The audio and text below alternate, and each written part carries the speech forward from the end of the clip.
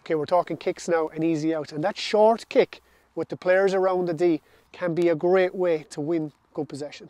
Yeah, the most important part of this here is whenever you're setting the ball down, you have your head up. So it's a one step, the ball's away. I've been caught out in the past. This kick has to be super accurate and to the chest. Yeah, there's not much space, so here's a great drill to work on it.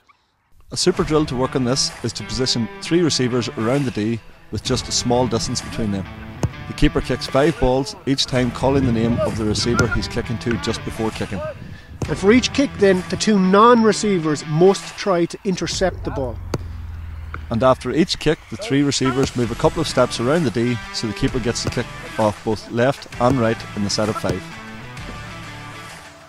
Again, this is my first time doing this drill. Really hard to start with, but if you practice this, you'll become super accurate with your short kickouts. Yeah, and the thing about it in the game is that it keeps the other team occupied and it keeps them honest and it allows you to create a lot more scenarios. So practice this and you'll definitely get out a lot easier.